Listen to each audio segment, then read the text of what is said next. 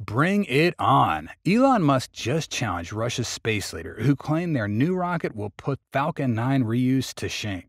So, what is Russia's new rocket? How did this new rocket put Falcon 9 to shame? Is Falcon 9 really at a disadvantage against it? Let's find out on today's episode of Alpha Tech.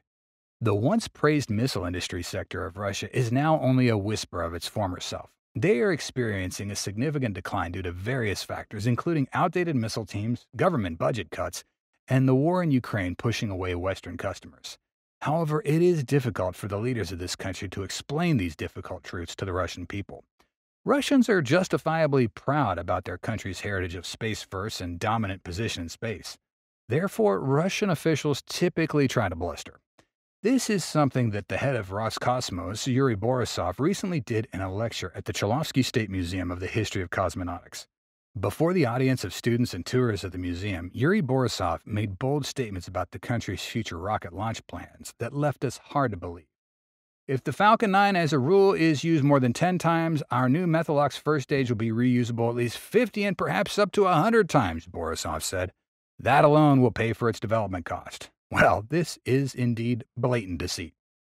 The globally renowned launches of Falcon 9 have reached such heights that it makes one wonder whether the head of Roscosmos is unintentionally or intentionally overlooking the records achieved by SpaceX's rockets. This also becomes rather ridiculous for Elon Musk, the head of SpaceX.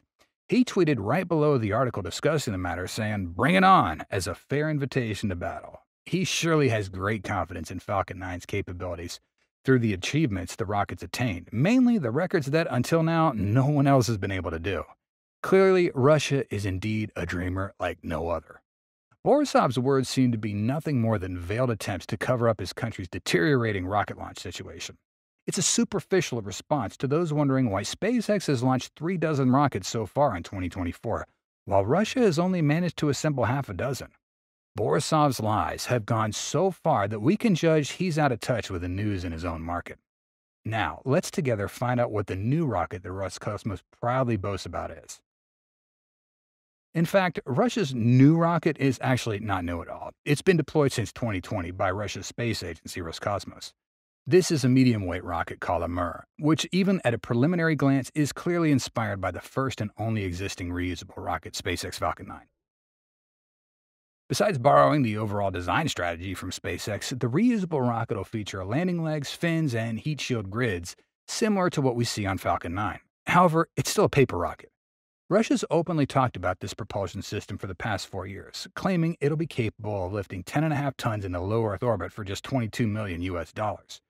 This would provide a competitive alternative to the Falcon 9 if it materializes. Unfortunately, this rocket has been publicly announced by Russian officials to debut in 2026, but to date, we've gotten no updates on that progress.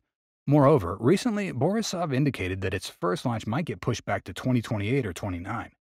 Anyone following the rocket launch industry knows what that means. The hardware for Amur doesn't exist, and all plans to develop it are purely speculative. It may never materialize.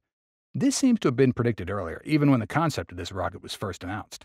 Russia has clearly decided that if you can't beat him, join him with its new design for a reusable booster, he wrote. Alas, no flights until at least 2026 means it'll be at least 15 years behind the Falcon 9.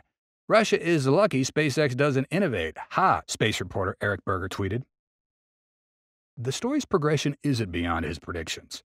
Russia's new rocket, if aiming to catch up with SpaceX, would require a significant amount of time, possibly even decades. Simply put, it took SpaceX over 5 years after the debut of Falcon 9 to successfully land the initial stages. It took another 5 years for the company, known for its rapid development pace, to begin regularly reusing those initial stages. Finally, it took 14 years for the first Falcon 9 rocket to fly 20 times. So if Russia introduces the Amur vehicle in the coming years, under the best circumstances, we could expect Roscosmos to fly a stage 20 times by the mid-2040s. By then, the empire of partially reusable rockets will likely be completely overshadowed by SpaceX's fully reusable spacecraft. Of course, despite achieving the goal of creating Amur, Russia would still be outdated and outmoded.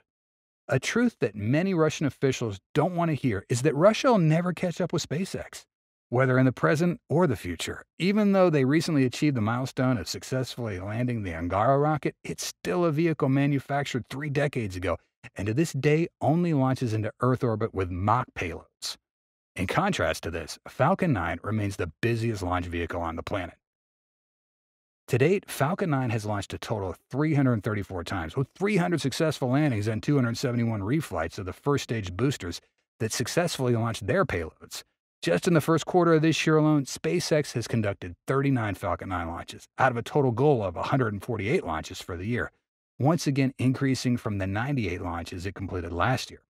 Furthermore, with its recent launch, Falcon 9 successfully landed its booster for the 20th time, setting a new record for SpaceX's reusability capability. In the future, the company plans to seek certification for 40 landings and possibly even more if feasible. This has sent shockwaves through the space industry, as no rocket company has been able to do this before. Moreover, SpaceX has also achieved a record turnaround time between launches. SpaceX's ability to rapidly turn around launch pads is poised to help them achieve their goals for the year, goals they are currently on track to meet. Well, such remarkable development cannot be hidden. Yet Roscosmos officials pretend not to notice. Do they still believe they hold the key to the cosmos? To be honest, Russia's golden age story is long gone, and now's the time for a new era. Ever since the Soviet Union's collapse, the Russian space program has been run pragmatically for cash. Using time-tested technology, Russia seized leadership in the commercial launch market.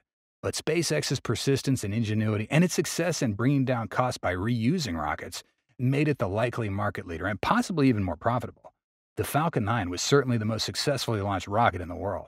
Roscosmos has acknowledged the SpaceX threat, which it spent years poo-pooing, and is working to reduce launch costs by 20% and reuse rocket components.